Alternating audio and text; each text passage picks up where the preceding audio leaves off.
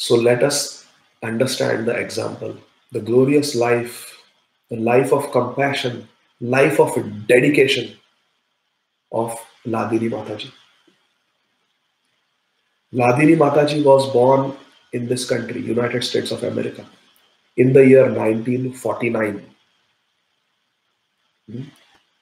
So, just how many years ago? 70 years ago. She was born 70 years ago, 70, in 1949. This is 2019. Her name was Linda Jury. She was born in the state of Michigan. She was born in a well-to-do family. Her father was a doctor. He was a physician. They were financially well off. Mother was a homemaker. And she had an elder brother and a sister. 3 siblings. Linda was the youngest. She had a very happy childhood. And she was very bubbly, very enthusiastic, very charming, very lively, full of energy. She was an extrovert. She loved to talk. She loved to make friends. She loved to have sleepovers. She loved to play outdoors. And she loved to write poems. She had a pet dog and she had a pet frog. She graduated from high school. Then she went to college. Throughout her childhood, she was very compassionate. Once in school, she had a science project where they had to study a mouse. So they had to do different experiments with a mouse, behavioral experiments. That if you do this, how does the mouse behave? If you do this, how does the mouse behave? So that experiment went on for several days. There was no torture to the mouse. The mouse was supposed to be kept very nicely. And at the end of the experiment, you had to turn in your mouse so that the mouse could be killed. Because they didn't just want to release the mice like that. So they gave mice to all the children to study, perform your study, and then you give it back and you will kill them. So on the last day, when she was supposed to turn in the mouse, her mouse, she had even given the mouse a name. She was very personal. She didn't have the heart. This mouse who has been with me for so many days, this mouse who has taken shelter of me, who is my friend, how can I give him to be killed? So she came home on the bus and her mother saw, and it appeared as if she had become pregnant. Linda had become pregnant. There was a bump on her belly. So mother asked her, what happened? What's there? So Linda said, oh, I actually took a little cage to school. I didn't want to turn in my mouse. And I put my mouse in the cage and I rescued him. I brought him back. I thought the teacher and the bus driver will not allow me to bring my mouse back. So I had to hide him under my skirt. So she hid him under her dress and brought. She was so compassionate, so simple-hearted. She went to college, and when she was in college in the first semester, she met a boy called Mike, and they both liked each other and decided to get married. They got married after completing the first semester of college, and then they decided that this is very dry. This mundane knowledge is very dry. We need some spiritual knowledge. So they decided to search for truth. Now, Linda's husband, Mike, he was more spiritually hungry at that time. So he started getting books from the library on Buddhism, on so many Eastern philosophies, and started experimenting even with drugs, thinking that if I take intoxicants and drugs, it will help me have a spiritual consciousness. In those days, the hippie movement was very popular. And these kind of philosophies were very common. So he experimented. He experimented with drugs and other things. Hare Krishna. And he was not satisfied. Then one day, Mike, the husband of Linda, He was walking on a street and some devotee gave him Srila Prabhupada's book. And the book he brought home, and all night he sat and like a thirsty person, he just read the whole book cover to cover. And he had never heard of Krishna. Linda had never heard of Krishna. They had never heard of Bhakti. But by reading that one small Prabhupada's book, their entire life changed. That book was a summary study of Srimad Bhagavatam. Not a summary study, just a very brief summary of Srimad Bhagavatam by Srila Prabhupada. Wisdom of God. By reading this one book, he was completely transformed. And he showed that book to Linda, and they both read that book together again. And they decided that we have to somehow find Krishna. Because in that book, Srila Prabhupada writes that you can become happy only if you surrender to Krishna. So they wanted to find Krishna. So they didn't know who Krishna was, they didn't know who devotees were. They just prayed that, oh Krishna, whoever you are, please bring us in the association of your devotees. And miraculously, they found some devotees the very next day when they were walking down the street, going to their job. They were just doing some odd jobs. When they were going to their workplace, they met some devotees. This was in Detroit, Michigan. So they decided to visit the temple. Both Linda and Mike, they visited the temple together.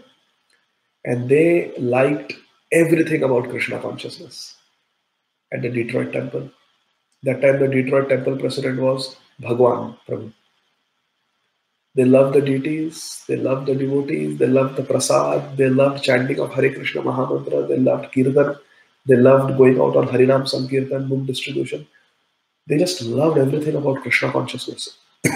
They were so receptive that the devotees in the Detroit temple told both of them, why don't you move into the temple and stay with us? In those days, almost all devotees lived in the temple. So they agreed. And they went to their apartment, they packed all their bags, they got a U-Haul truck. I was surprised to read that even in 1969, there was U-Haul.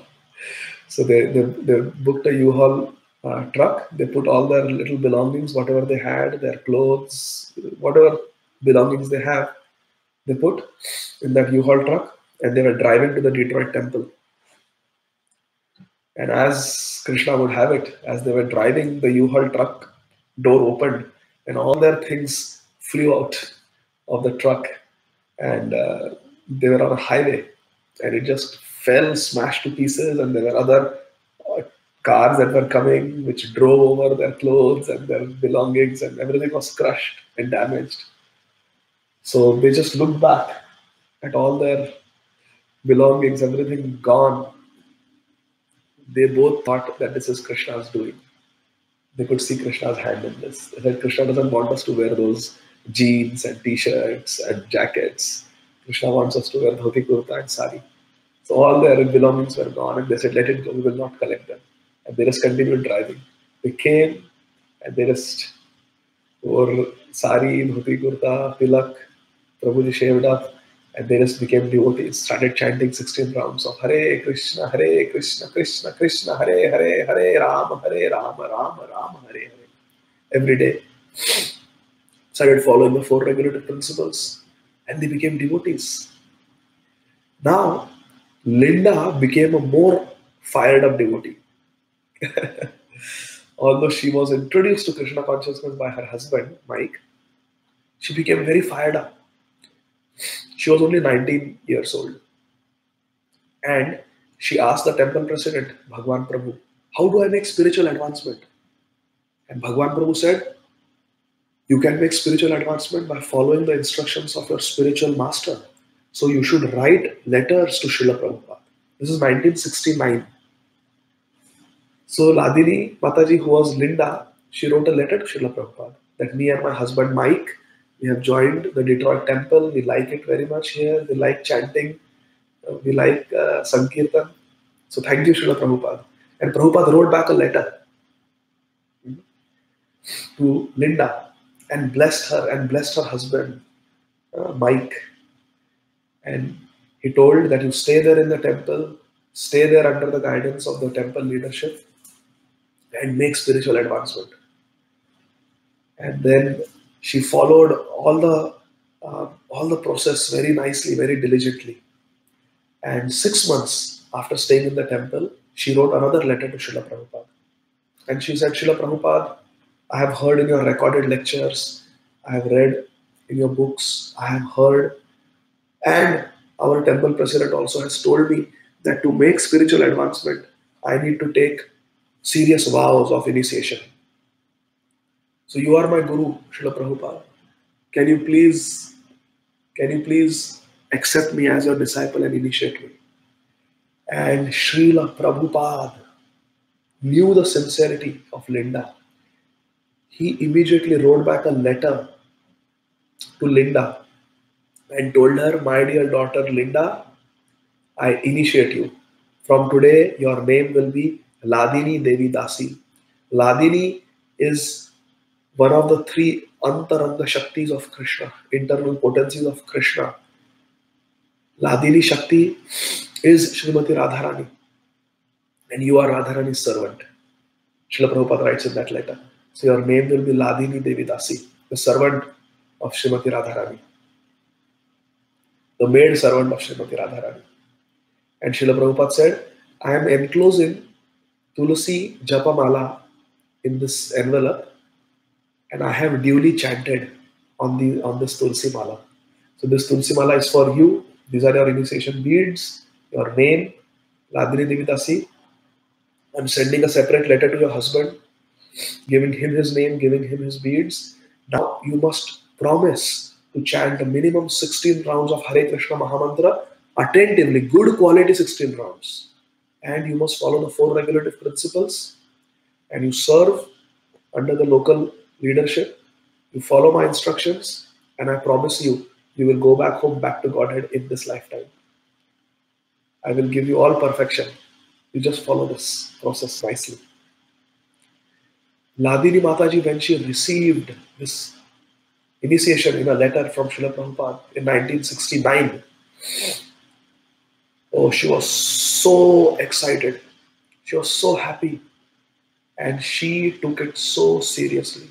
She took Srila Prabhupada's instructions so seriously. Just like Dhruva Maharaj took the instructions of Narad Muni very strictly, very seriously, and followed everything very diligently, so did Hlādinī Mataji. She would wake up before most of the devotees in Detroit temple. She would attend Mangal Aarti, Tulsi Aarti. She would chant Shikshashtakam, and she would chant 16 rounds of Hare Krishna Mahamantra with great intensity and concentration. High quality 16 rounds. She would hear Bhagavatam class attentively, and whole day she would do services. My dear friends, I hope you are hearing, you are listening attentively to the glories of Hlādinī Devī Dāsī. If you hear attentively about the glories of Hlādinī Mataji, I promise you and I pray that you will find great inspiration in your spiritual life today itself. So please listen attentively. Hlādinī Mataji was thirsty, thirsty for service. She wanted to serve the devotees. She wanted to serve Srila Prabhupada. She wanted to serve Krishna. And in the year when she was in Detroit, Prabhupada, he was translating books. So Srila Prabhupada would send his tape to the Detroit temple. There were only 6 temples that time in USA. Only 6 temples. So Srila Prabhupada would send his tape recordings of his lectures that he would dictate in the dictaphone to Detroit. And Hlādinī Mataji was given the amazing service of listening very carefully to Srila Prabhupada's tape and typing it, transcribing Srila Prabhupada's dictations. So Hlādinī Mataji was engaged in transcribing Srimad Bhagavatam. Can you imagine what an intimate service it was? Prabhupada would produce at least one tape every day, because Prabhupada would speak for 4 or 5 hours every night at least. And it would take Ladini Mataji around 2 days to properly transcribe one tape of Srila Prabhupada. Because initially she had difficulty understanding Prabhupada's Bengali accent. But very soon she understood what Prabhupada was saying. And all day she was engaged in hearing Guru Vani and transcribing it, typing it up. In this way, Ladini Mataji in the Detroit temple was engaged in very intimate service of Srila Prabhupada. Then her husband decided to move to um, Cleveland, Cleveland, Ohio. So, like a faithful wife, Ladini Mataji also went with her husband there. And when they were there, they were serving there. Um, a devotee carved. Prabhupada had nicknamed this devotee Vishwakarma, because he was very good at carving. He carved very big deities of Jagannath, Baldev, Subhadra. And when they came, when Ladini Mataji for the first time in her life in 1969, she saw Jagannath, Baldev, Subhadra. She completely fell in love with Jagannath, Baldev, Subhadra. She just fell in love with Jagannath, Baldev, Subhadra. And she could not take her eyes off Jagannath. She just could not take her eyes away from Jagannath. She was completely mesmerized by Jagannath. She would stand in front of the altar for hours, just worshipping Lord Jagannath with her eyes, just looking at Jagannath. And seeing her dedication, she was made the pujari of Jagannath Baldev Subhadra. And there was a Mataji who was personally trained by Srila Prabhupada in deity worship. Ladini Mataji worked under her and learned the process of deity worship from her. And all throughout, she would write letters to Srila Prabhupada, and Prabhupada would reply to her. It is described that during Aarti, during Kirtan, when devotees would be dancing in Kirtan, Ladini Mataji also would dance. But the special feature of Ladini Mataji's dancing was she would never take her eyes off Jagannath. So if Jagannath is in front of her, when she would turn this way while dancing, her eyes would be fixed on Lord Jagannath. She would go like this, her eyes would still be on Jagannath. For the entire Kirtan, as she would be dancing, her eyes would be fixed on Lord Jagannath. She would not take her eyes off Lord Jagannath. She could not. She was completely charmed by Jagannath. And the devotees noticed. She did not say anything to anybody, but devotees noticed this Mataji is very, very different than all of us. First of all, she chants her round with such intensity. Each and every mantra that she chants it with such intensity. And she worships Jagannath with such intensity. She has got so much devotion. Everybody noticed her. And then later on, she was sent to Los Angeles to further master deity worship. And for some time, she went to Los Angeles to train and get completely trained up in deity worship. And after that, there was Srila Prabhupada established a new Vrindavan. And there was a great need for devotees to stay there and serve. So Ladini Mataji's husband decided that we should go to New Vrindavan. They need devotees there and we should serve. Her husband was very close to Kirtanananda Maharaj. So he decided to go there to New Vrindavan and help Kirtanananda Maharaj. So Ladini Mataji, also like a faithful wife, she went to New Vrindavan. And she started staying there. And the Jagannath deities were brought to New Vrindavan to worship. And they were kept in a place called Bahulavan in New Vrindavan. And in Bahulavan, Jagannath, Baldev, Subhadra, and Sudarshan, the deities were to be worshipped. And they all chose Ladini Mataji to worship them because she had so much love for Jagannath. Now, there were two temples in New Vrindavan at that time. There was the main temple where Radha Vrindavan Chandra were worshipped.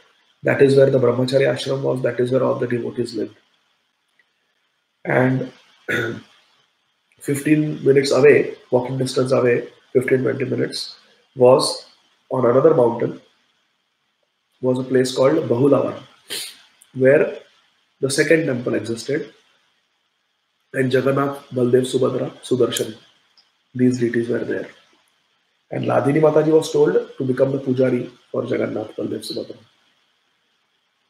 Hlādinī Mataji, who was a 20-year-old girl, lived alone in Bahulavan in New Vrindavan, West Virginia, all alone in Bahulavan, worshipping Jagannath, Baldev, Subhadra.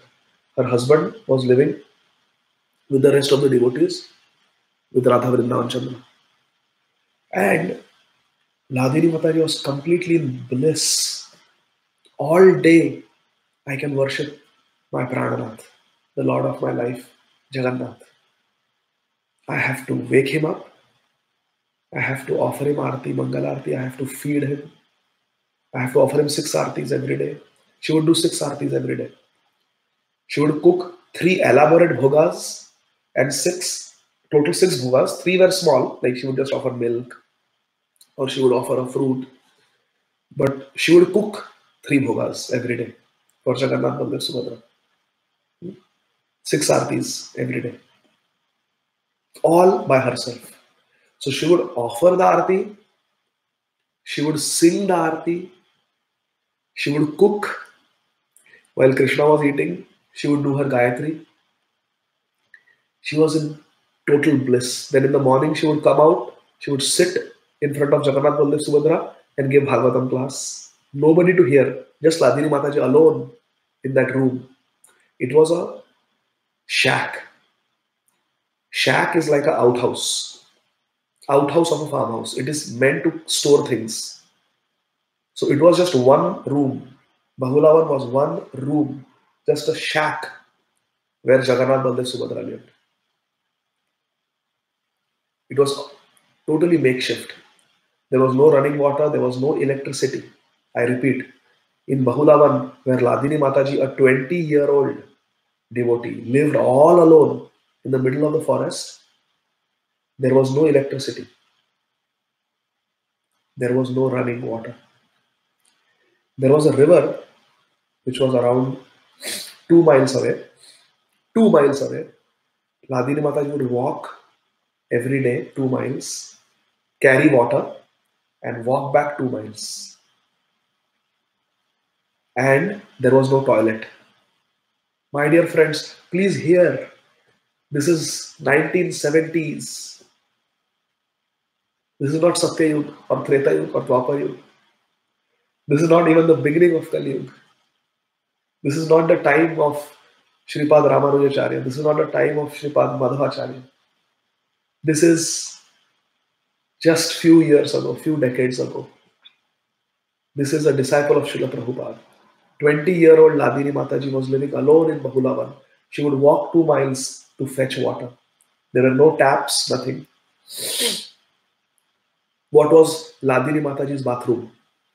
She put 4 wooden sticks in the ground outside Bahulavan temple.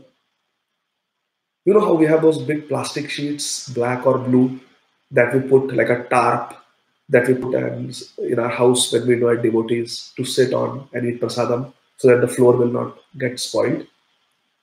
So those big plastic sheet, she wrapped around those four poles. And she would just creep under that. There was no roof, it was open air bathroom, and she put a brick inside. She would stand on that brick and pour water on herself. Not hot water, there was no electricity, there was no flowing water, there was no heater. Cold water she would pour on herself 3 times a day. Take a bath very quickly, it was so cold and austere. No door to the bathroom, no roof to the bathroom, nothing. And she would quickly dress herself in a sari and go back in and start worshipping Jagannath, Baldev, Subhadra. And what was the toilet for Hlādinī Mataji? The devotees had made an arrangement that there was a human excreta trench where all devotees would go and pass stool and urine. It was around 15 minutes, 20 minutes walking distance. Because there were no toilets, there was no plumbing. This is the early 1970s. Only few devotees. So you had to walk quite a distance, dig a trench, sit down, do what you have to do, then wash yourself with a tumbler. You carry some water in a tumbler. Again, cold water. You wash yourself, you put mud on your refuse, cover it up, and you walk back to the temple. Don't enter the temple, which is just a shack. Outside, you put that tumbler in a corner, you crawl under the plastic in the makeshift bathroom, if you can call it. There is a bucket of cold water there. You take a shower. You take a shower. You wear your sari and you go inside. There is nobody. There is only Hlādinī Mataji. And you start worshipping. Once a week, Hlādinī Mataji would walk to Vrindavan Chandra temple, Radha Vrindavan Chandra temple, to get the supply for the whole week. She would get milk. She would get some vegetables, some ghee for cooking, and that's it. She would get some cotton, so she could make the cotton wicks herself. So Hlādinī Mataji was the pujari, she was the cook, she used to speak the Bhagavatam class, and she was living all alone. There were raccoons, there were bears, there were all these wild animals there. And Hlādinī Mataji was all alone, living happily in Bahulavan, in New Vrindavan, 24 hours a day, engaged in the service of Jagannath, Baldev, Subhadra. And she would make beautiful preparations for Jagannath. Let us discuss the daily schedule of Hlādinī Mataji. She followed this schedule for 18 years. 18 years Hlādinī Mataji followed this schedule in New Vrindavan until 1988. 17 to 18 years she followed this schedule from 1970 practically. She would wake up in the morning at 2 o'clock. 2 a.m. Hlādinī Mataji would wake up. She would immediately fold the chadar on which she slept on the hard floor. Immediately roll it up and put it aside. She would run to take the bath in the plastic wrap, open roof bathroom, cold bath, just few tumblers of cold, ice cold water. Sometimes she had to crush that ice so she could take a bath and run back inside in her sari and chant japa, shivering cold. There is no heating. There is nothing. It's just a wooden shack, Bahulavan. She would chant her 16 rounds in 1.5 hours. Intensely, with total love. And 4 o'clock, she would start preparing for Mangalarti. So 2 o'clock, she wakes up. She gets ready very quickly. In 15 minutes, by 2:15, 2:30, she starts chanting her japa. By 4 a.m., her 16 rounds are completed. High quality, high class 16 rounds. And 4 o'clock, she would start preparing for Mangalarti. 4:30, she would wake up. Jagannath, Baldev, Subhadra, and offer them arati. Their hot milk would be ready. She would keep milk for boiling at 4 o'clock. She would never do her work while chanting. Chanting was exclusive business. Exclusive 1.5 hours, 1 hour 45 minutes. High class, high quality 16 rounds. And then 4 o'clock she would start preparing for Mangalarti. And then her day would start.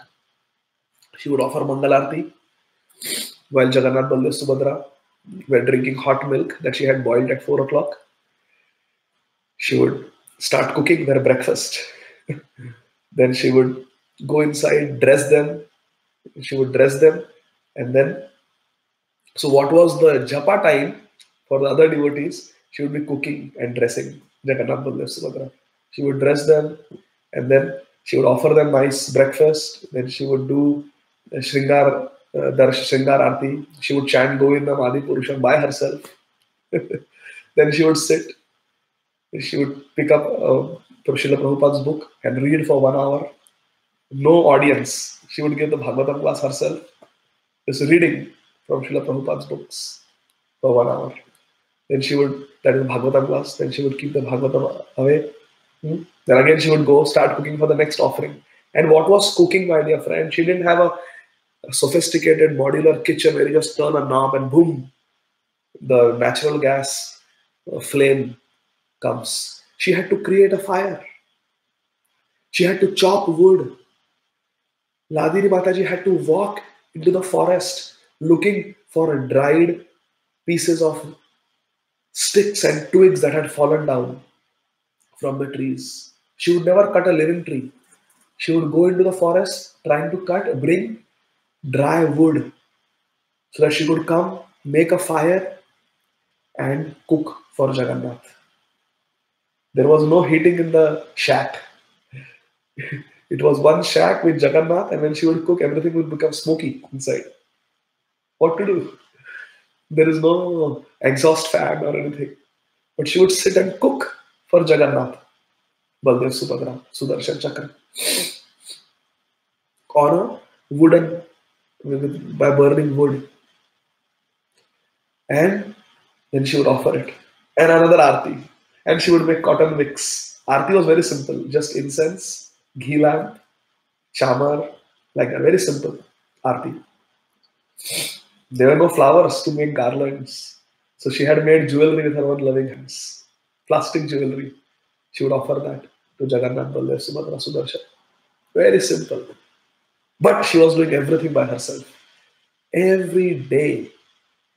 Even when occasionally some devotees would come, when New Vrindavan community expanded, all the expansion happened at Radha Vrindavan Chandra. And then they built more temples. They built Prabhupada's palace. But Bahulavan was Bahulavan, the most austere place where only one devotee lived, Hlādinī Mataji. So after some time, her husband, he said, let's go to the Miami temple in Florida. The weather is much better. It is less austere. But that meant Hlādinī Mataji had to leave Jagannath Baldev Subhadra in Bahulavan, New Vrindavan, and go with her husband to Miami. So Hlādinī Mataji said that in the last 2 years, we have moved so much. We were in Detroit Temple, then we went to Los Angeles, we went to Cleveland, Ohio, we came to West Virginia, New Vrindavan. 4 temples we have already moved. Now again going to Miami, Florida, I don't want to move. So her husband said, okay, you stay here, then I will go. I will leave you. Either you come with me or you stay here with Jagannath. That was a dharma sankat for Hlādinī Mataji. What to do? I have to serve my husband, but I can't leave Jagannath. Why should we leave? We are happily situated. We are serving nicely in Srila Prabhupada's mission. Why should we leave? I can't leave. Who will worship my Jagannath? Who will take care of Jagannath? Who will cook for him? Who will live here? So she told her husband, I cannot leave Jagannath. With tears in her eyes. Husband said, okay, that's fine. I'm going. And he went. He left her. So Hlādinī Mataji chose to stay in New Vrindavan. She could not leave her Jagannath. She had just 2 saris. And there was no laundromat, no washing machine. So she had to wash her own clothes with whatever water she brought and hang it out to dry. And just 2 saris. So very, very simple lifestyle. Very simple lifestyle. And she would make cinnamon rolls for Jagannath. She was an expert cook. Very simple, but very expert. And when she would go to get the groceries once a week to Radha Vrindavan Chandra temple, she would take Jagannath's Mahaprasad for all the devotees. And the devotees loved her cinnamon rolls. The devotees loved her sandesh. She would make very beautiful sandesh from milk. Devotees loved it. She had she didn't have any rose water or anything to make the sandesh. Just milk and sugar. Boiling it on that makeshift kitchen where you are burning dried wooden sticks brought from the forest of New Vrindavan to cook. Very, very simple. But she was very steady in her sadhana. And she would put Jagannath, Baldev, Subhadra to sleep at 9 p.m. After offering them 6 aartis, she would do Gaur Aarti. She would do everything. She would do Guru Aarti. She would sing all the aartis herself. She would read Bhagavad Gita in the evening, Bhagavad Gita class. No audience, just herself and her Jagannath Baldev Subhadra, living all alone. Her sari had become brown. Sari had become off-white brown because of the mud, sleeping on the floor, washing the sari on the floor. The dust, when she would hang it outside, the dust that would settle. She didn't have any soap. No soap, no detergent. She would just bath also with just water. No deodorant, nothing. Over the years, her sari became brown in color. Devotees thought it's a brown sari. But actually it was a muddy sari. The dust of New Vrindavan. She did this for 17 to 18 years. And once what happened, as New Vrindavan community was growing, there was a leader there who became very envious of Hlādinī Mataji. What is there to become envious of her? What is she doing to anybody? She's just living alone. But her fame increased. Matajis from all over the world would come to learn how to worship Jagannath from Hlādinī Mataji. They would stay for 3-4 days with her, learn how to worship Jagannath, see her bhav, how she was absorbed in Jagannath, completely absorbed. She would talk to Jagannath. She would talk to Jagannath. She would write poems in English for Jagannath. Very beautiful, very sweet poems. So this devotee, he came and he saw how Hlādinī Mataji is worshipping Jagannath, Baldev, Subhadra. And he noticed many discrepancies. First of all, this leader, he said that Hlādinī Mataji is not worshipping Jagannath with opulence. She is not worshipping Jagannath with Aishwarya. She is worshipping Jagannath in a very simple way. She makes Jagannath wear just simple cloth. No, she ties a simple turban, no mukut. So Jagannath is Krishna, he is Dwarkadish. He should be worshipped with opulence. So his first problem was she doesn't worship opulently. Then he said, she's very dirty. His pujari, Hlādinī Mataji, is very dirty, he said. Plus she's a woman. So how can she worship Jagannath continuously? So we should find a male pujari. So we can ask Hlādinī to go somewhere else. Either she can come to Radha Vrindavan Chandra temple and take up some other service, or we can send her to some other temple. But she cannot have Jagannath to herself. This leader, he became envious of her. And he appointed somebody else to come and take charge of Jagannath, Baldev, Subhadra. And Hlādinī Mataji had to leave. He found a brahmachari to serve Jagannath, Baldev, Subhadra. Hlādinī Mataji became mad when she heard that she was going to be removed from the service of Jagannath, Baldev, Subhadra. She became transcendentally mad. Hlādinī Mataji was very meek and humble. She never spoke back to any devotee. It was just not her nature. She would talk to Mataji. She was very bubbly, chirpy, very talkative with Matajis. But when it came to men, she was very, very quiet. She would not talk to leaders or talk back, argue. That was not her nature. So when this decision was made to remove her from the service of Jagannath, she became mad. She went crazy. And all she could do was write in her diary. And she wrote a beautiful poem to Jagannath, Baldev, Subhadra. And she chastised Jagannath, Baldev, Subhadra in that poem. Our poor little Hlādinī Mataji, she wrote to Jagannath, chastising him.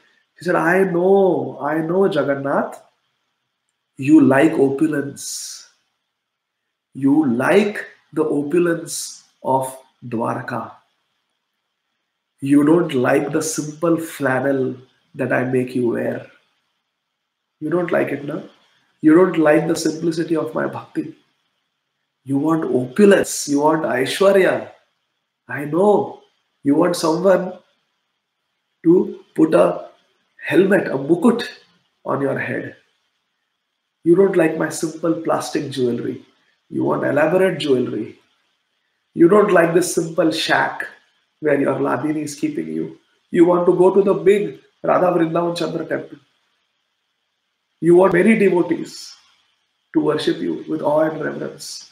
You don't like the flavor of my simple bhakti. You want to leave me and go, no? Go! Go! If you want to leave me and go, go! After all, you want to be in the Dwarkadish mood. But you know what my bhav is, Jagannath? My mood of worshipping you? My spiritual master said, my name is Hlādinī Devī Dāsī. Hlādinī Shakti is Srimati Radharani. I am a servant of Srimati Radharani. I am a Brajvasi. And you are Radharani's Krishna, who left her and went to Dwarka. Jagannath means Dwarkadish Krishna. But Radharani, Lalita Sakhi, Vishakha Sakhi, all the gopis in Kurukshetra have caught you. And they have brought you back to Vrindavan. And they have engaged me in serving you. And my seva is to make sure you are happy in the simple life of Vrindavan, in the simple life of new Vrindavan. And my mood is to always keep you with Radharani in Vrindavan. Therefore, I don't worship you. I don't like to worship you with awe and reverence. I don't like to worship you with the Aishwarya Bhav of Dwarka. I am Radharani's servant. I want to keep you in Vrindavan so that Radharani can serve you. That is my bhav. And if you want to leave me, then go. What can I do? But I don't have anybody other than you, Jagannath. And then she would start crying, please don't leave me. Please don't leave me. I don't have anybody else. You have many devotees in Dwarka. But I only have you. Please don't leave me and go. She would cry. And this devotee was growing more and more envious of her. He was trying to figure out how to get rid of Hlādinī Mataji.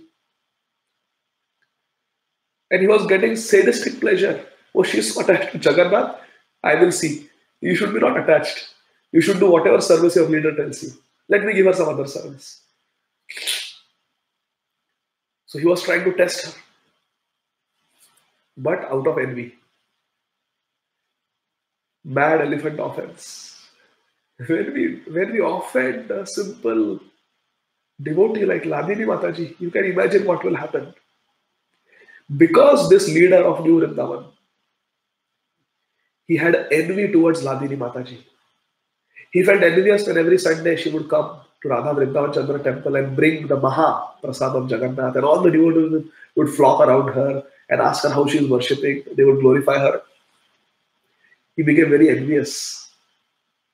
And because he had dvesh, hanti nindati vai dveshti vaishnavana bhinandati krudyate yatino harsham darshane patanani. The 6 types of Vaishnava Prad. Because he had dvesh, he had envy, he had ill feelings for Hlādinī Mataji, this leader, this Prabhupada disciple, who was a big leader in New Vrindavan, his heart became poisoned with anarthas. He became attracted to the wife of another man in New Vrindavan. He had an extramarital affair with that Mataji, and both of them ran away from New Vrindavan. They eloped. This leader was a brahmachari. He fell in love with the wife of another devotee. And that Mataji and this leader who was envious of Hlādinī Mataji ran away. And they gave up Krishna consciousness. My dear friends, this is the result of harboring envy in the heart. Especially if that envy is towards a great devotee. The greater the devotee, the more severe the punishment. This devotee fell down. And Hlādinī Mataji, she remained in the service of Jagannath. And then she wrote another poem for Jagannath. that, my dear Jagannath, thank you for accepting this service from a servant of Radharani. Thank you so much. Please don't ever, ever, ever, ever leave me. And Jagannath Baldev Subhadra came in her dream and told her, we will never, never, never leave you. We love the way you serve us. She had very peculiar habits. Hlādinī Mataji. For example, she would make a sweet for Krishna from milk. She did not have non-stick cookware. She just had one pan, metal pan. So when she would boil milk, the milk would stick to the vessel. And she had this habit with a wooden spoon. She would scrape all those pieces of the particles of milk that had got stuck to the pan. And she would mix it. She would mix it in that condensed milk that she was offering to Krishna. And when some devotees asked her, why you scrape that milk and give Krishna? So she said, Jagannath likes it. Jagannath likes that woody, smoky flavor in his condensed milk. So she had these, habits which externally they look unacceptable. Oh, why would you scrape all that burnt milk and give Jagannath? And she said, Jagannath likes it because Jagannath would talk to her. She was in her own bhav, her sweetness of her seva, completely absorbed. Her devotion was so pure. I will tell one more thing about her sadhana. Hlādinī Mataji would put Jagannath Baldev Subhadra to rest at 9 p.m. But she would not be satisfied with her sadhana. So she would read Prabhupada's books in a ghee lamp light. There was no lights. And because she should not fall asleep, she would stand and read. For at least an hour, she would stand and read Prabhupada's books. And she didn't have all the books. When Chaitanya Charitamrita came out in the 1970s, she had such a longing to read Chaitanya Charitamrita. But where will she get Chaitanya Charitamrita from? She didn't have any money. So she wrote a letter to BBT. She wrote a letter to BBT that if there is a damaged copy, poor little Hlādinī Mataji is writing a letter to BBT, my dear friends, sitting in Bahulavan, in New Vrindavan, all alone in that wooden shack. She writes a letter to BBT that please, if there is a damaged copy in the printing press that somehow got damaged of Chaitanya Charitamrita, I beg you, please give it to me. Please send it to me. I don't have any money, but I promise you, I will read Chaitanya Charitamrita every day if you give me a copy. I am dying to read Chaitanya Charitamrita. I have this intense longing to read Chaitanya Charitamrita.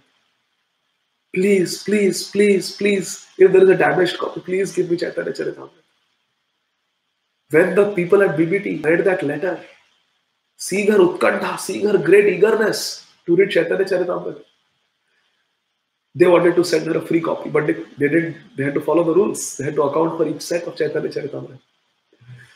So a devotee found a little fold on the cover of one of the volumes of Chaitanya Charitamrita. He said, oh, this is damaged.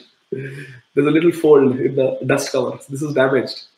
So it qualified as damaged, but it was undamaged. So he sent that copy free of cost for Hlādinī Mataji.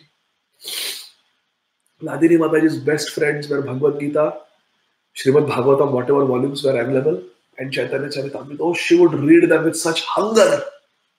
With such hunger. Any free time she got. Okay, her japa is over, Gayatri is over. In the evening, she makes a small fruit offering to Krishna. What to do? Krishna is eating. I have to wait for 15 minutes. 15 minutes she would read Chaitanya Charitamrita or she would read Bhagavatam. She would not waste a single moment. Sometimes there would be festival and she had to cook. There was no time to even chant. She would wake up at 2 o'clock and start preparing. Start cooking at 2 o'clock because so many offerings, Shapan Bhog had to be made for Jagannath. So when to chant 16 rounds. This is what Hlādinī Mataji did. And she warns us, please don't imitate. Hlādinī Mataji would sit down with a nail. She drilled a nail in the wooden wall of Bahulavan and she hung her japamala there. without the bead bag. Just her japamala, she hung on the wall. Please listen carefully, my dear friends. She would sit and she would be kneading the dough. Or she would be stirring the sabji with the spoon, waiting for it to cook. It would take so much time to cook on the wooden stove, firewood. So when she would be kneading the dough, she would be looking at the wall in front of her. She would be looking at her japamala. And she's kneading the dough. She's stirring the sweet rice or she's stirring the sabji with a wooden spatula. She's looking at the wall and she's looking at the japamala and she's chanting. She looks at each bead of the japamala. Her eyes don't leave her japamala. Her hands are working. She was so expert cook that she could cook without looking. And she would look at the japamala and chant, Hare Krishna, Krishna Krishna, Hare Hare, Hare Ram, Ram Hare Hare. Then she would look at the next bead. Hare Krishna, Krishna Krishna, Hare Hare, Hare Ram, Hare Hare. Hare Krishna, Krishna, Hare Hare, Hare Ram, Ram Hare Hare. So while kneading the dough, she would chant one round. With her eyes, not with her fingers. She would go from one bead to the next with her eyes. One round. Then she would keep the dough aside. She would, on the counter, on the Sakshi Mala, she would pull one bead down, that one round is over. Then she would put the milk for boiling. While stirring the sweet rice, Hare Krishna, Krishna Krishna, Hare Hare, Hare Ram, Ram Hare Hare. Hare Krishna, Krishna Krishna, Hare Hare, Hare Ram, Ram Hare Hare. She said, what to do? There are only 24 hours in a day. Only 24 hours in a day. She would sleep at 11 o'clock, or sometimes even later, and she would be up at 2 o'clock. There was no time for afternoon nap also. 6 offerings had to be made. Cooking had to be done. Wood had to be procured from the forest. Water had to be brought from 2 miles away from the river. And she would look at the river as Yamuna. She was so much in that Vrajabhav. She had never gone to India, never been to India, never seen Vrindavan, but she was absorbed in Vrindavan. This is bhakti, my dear friends. This is devotion. And somebody gifted her an old broken tape recorder. And she would beg devotees for a cassette of Srila Prabhupada's lectures. And somebody would give her one cassette which had 4 or 5 lectures. She would hear those lectures every day over and over and over and over again. For months. So each lecture she would hear hundreds of times. For months. Until somebody would come and give, oh, Prabhupada gave this series of lectures. Here's another cassette. Like that her collection would grow. She knew all the lectures by heart. She knew exactly where Prabhupada coughs in this lecture. What Prabhupada is going to say, when the lecture is going to end. She memorized those lectures because she had heard those lectures over and over again. Over the 18 years that she lived in New Vrindavan, Hlādinī Mataji finished reading all the 12 cantos until 1988. She finished reading all the 12 cantos of Srimad Bhagavatam 7 times, cover to cover. She was so busy. We are not busy, but still we have not read. Hlādinī Mataji is so busy, but still she read it 7 times Srimad Bhagavatam. After she got Chaitanya Charitamrit, she read Chaitanya Charitamrit 5 times, cover to cover. Complete Chaitanya Charitamrit 5 times. And every Ekadashi, she would read the full Bhagavad Gita, all the translations of 700 verses. Not purports, just translations. She had this vrat. Every Ekadashi Nirjal. Every Ekadashi, she would read the full Bhagavad Gita. This was Hlādinī Mataji's devotion, my dear friends. She went through so many trials and tribulations. After her husband left, Hlādinī Mataji was... Krishna had gifted Hlādinī Mataji with a lot of beauty. Both external beauty and internal beauty. Our meditation is her internal beauty. But some people were attracted to the external beauty. And she saw that she is living alone. Her husband has left her.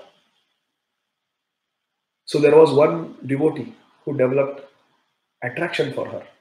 And he was a very wealthy devotee. This devotee was not working, but his father was very wealthy. And the father was a good friend of Kirtanananda Maharaj. And he was a big donor for the New Vrindavan community. My dear friends, please listen to me. I may take some names. I may say some things. My intention is not to criticize. I am not trying to do Vaishnava Ninda. I am just glorifying Hlādinī Mataji. Some names may come and it may be portrayed in a negative light, but I offer my obeisances to all these great souls. I am simply describing the charitra of Hlādinī Mataji. While doing this, if some names come up, dosh drishti, we are not doing dosh drishti, we are not fault finding.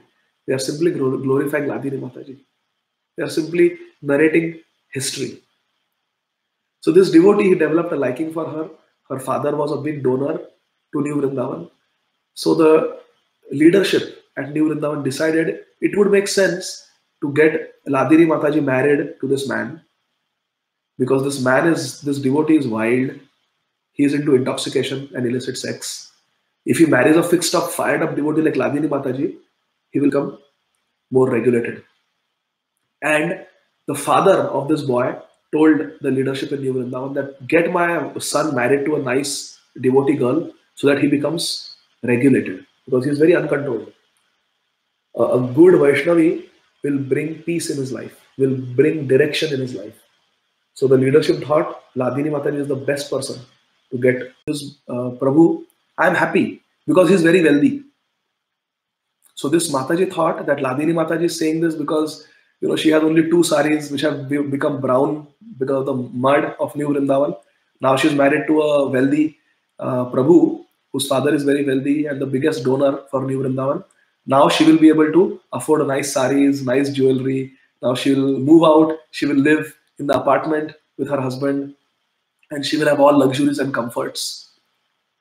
But then Hlādinī Mataji said, no, I don't care about all those things. I'm not leaving Bahulavan. I'm not leaving my Jagannath. But the reason I'm happy is because Jagannath really needs some new jewelry. Jagannath really, I have a great desire to gift him silk clothes. I want to sew silk clothes for him. But she was very good at sewing. She would make the dresses for Jagannath Baldev Subhadra. So she said, my husband, if he gives me some money, I will buy some paraphernalia for my Jagannath so I can make nice clothes, nice jewelry for him. Jagannath needs a new conch. She was thinking like this. So everything she was thinking in relationship to her Jagannath, her seva to Jagannath Baldev Subhadra, nothing for herself. So this was Hlādinī Mataji. And the husband was always complaining that you are always serving Jagannath as if he's your husband. I have no importance in your life. And one day he got angry, and she used to serve him very humbly. She would never talk back to him. She would even take care of him. In the evening, she would even spend time with him. That I will sit, let's sit together, let's read Prabhupada's books together. But one day he got so angry, he was intoxicated, he was having an affair with another lady, and she served him hot lunch. There was rice and there was hot dal. He was so upset with her that she's not serving him properly. He took that hot dal and threw it in Hlādinī Mataji's face. And Hlādinī Mataji was petrified. She was so scared at this violent outburst. Then the devotees, the leadership decided that this is not right. One should not beat one's wife like this. He was very abusive. This is just one example. And finally, she prayed to Jagannath. Hlādinī took shelter of Jagannath. Jagannath, I want to serve you. Please protect me. I want to serve you.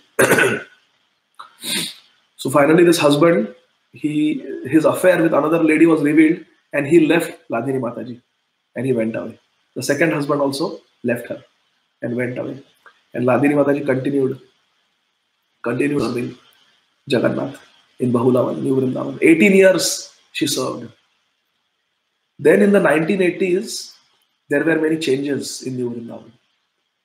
The leadership in New Vrindavan said that Srila Prabhupada really wanted interfaith preaching. God is one. So let us preach to the Westerners, the locals. So they don't like us wearing dhuti kurta sari. So everybody should wear robes. So Hlādinī Mataji was forced to give up her brown, muddy sari that she had worn for 18 years. And she was told to wear robes. She was told to chant silently. You cannot chant loudly. Nobody should hear this Hare Krishna because they will be scared. They will not like it. It will be unpalatable for them. And don't use any Sanskrit or Bengali. No Bengali bhajans, no Sanskrit prayers. Everything should be in English. And take the name of God. And even the initiations that happened in New Vrindavan, Their names were all English names. Pure Bliss Prabhu. Holy Name Prabhu. Devotional Service Mataji. These were the names that were being given. So many changes were brought. And it broke the heart of Hlādinī Mataji. Because she was completely in Vrajabhav. That I am a servant of Srimati Radharani. I have to keep Jagannath in Vrindavan. Radharani has pulled him from Kurukshetra. I have to serve him so nicely that he never leaves Vrindavan. That was her bhav. So she would do all simple bhakti. She would dress him up like a cowherd boy, not like Dwarkadish. She would offer him, she would call it flannel. She would offer him cotton clothes. Sometimes on festivals she would give him silk also. But she had the simple bhakti, Vrajabhav. And to wear robes, to chant in your mind, not to chant loudly, to not chant Sanskrit Bengali prayers, to not wear sari, not wear dhoti kurta, not wear Vaishnav tilak. It was heartbreaking for her. And she would cry. She would pray to Prabhupada. Prabhupada had left this planet in 1977. This is 1980s. All these non-bona fide changes were brought about after Prabhupada left. And everybody said that this is a revelation that is happening to the leadership. The Krishna and Guru is revealing to them. That's why they are bringing all these changes. And indeed, many Western people came. They came and they were attracted. They would come and see the Srila Prabhupada's palace. So money was coming in, congregation was growing. But it was not the pure bhakti that Srila Prabhupada had given. Hlādinī Mataji was thirsty for pure bhakti. She wanted those loud kirtans. She wanted Prabhupada's books to be distributed. She wanted to chant Samsara Dava. She wanted to chant Gaura Arti. But she was not allowed. It was breaking her heart. And she would cry. She would cry and she would pray to Jagannath. And one time, in 1987, His Holiness Bhakti Tirtha Maharaj came to New Vrindavan and gave a Sunday feast. He was coming from Africa. He was coming from Nigeria. And Bhakti Tirtha Maharaj's life we can discuss some other day. He was such a powerful, empowered soldier of Srila Prabhupada. Very, very strong. He chanted at least 40 rounds every day. At least read Prabhupada's books for 2 hours and never slept more than 3 hours at night. He was absorbed in book distribution, Sankirtan, preaching, giving lectures 24 hours a day. Bhakti Tirtha Maharaj. He came and he spoke about pure bhakti in 1987. He spoke about pure bhakti and Hlādinī Mataji was crying, crying, crying. She said, this is what I long for. This is what Prabhupada came to give. This is what I'm thirsty for. But she was too scared to speak up against the management. Because she didn't want to commit Vaishnava Aparadha. But when she heard this from Bhakti Tirtha Maharaj, oh, she was so happy. This is what I have been thirsting for. Bhakti Tirtha Maharaj was wearing the robes of sannyasi. He was carrying a sannyas danda. He was very, very authentic. He didn't change anything. And he spoke boldly and powerfully. And Hlādinī Mataji was so charmed. She said, this is what I want. This is a true representative of Srila Prabhupada. I want to work under him. I don't want to work under this management, but I'm too scared to speak. I don't want to offend anybody. I don't want to offend anyone. At that time in 1987, His Holiness Radhanath Swami Maharaj came to New Vrindavan from Bombay. And Maharaj was just starting a new congregation in Bombay. So he came to New Vrindavan. And because Radhanath Maharaj also had stayed in New Vrindavan for many years, he was on another mountain. And Hlādinī Mataji was on Bahulavan, serving Jagannath Baldev Subhadra. They knew each other, but they had not met so much. But they knew because they were in New Vrindavan. On Sunday feasts, they would meet. So Hlādinī Mataji went to Radhanath Maharaj. And she poured her heart out. She said, Maharaj, in the last few years, things have changed so much in New Vrindavan. I am not able to worship my Jagannath in the mood that I have been worshipping him for 17 years. Things have changed. And every evening, in the privacy of this shack, this wooden shack of Bahulavan, where I read the pages of Chaitanya Charitamrita, When I read what Mahaprabhu used to wear, when I read what the devotees would wear, when I read how they would do Sankirtan, when I read how they would dance in loud Sankirtan, when I would hear how they would chant japa intensely, when I read Chaitanya Charitamrita, it breaks my heart to see how things have changed in New Vrindavan. Even Srila Prabhupada's Vigraha, they don't make Srila Prabhupada wear his sannyas clothes. Prabhupada is wearing a British hat and British coat and flowing robes. What is all this? It breaks my heart, Maharaj. It breaks my heart to see all these changes. I am really inspired by Bhakti Tirtha Maharaj. Do you think I could go and join him? So Radhanath Maharaj said, yes, by all means. Bhakti Tirtha Maharaj is very empowered. He is a very able leader. You should work under him. So you write a letter to Bhakti Tirtha Maharaj. So Hlādinī Mataji wrote a letter to Bhakti Tirtha Maharaj. And Maharaj, after so many years of living in Vrindavan, you are the one person I have seen who is representing Srila Prabhupada boldly and purely. You have not changed anything.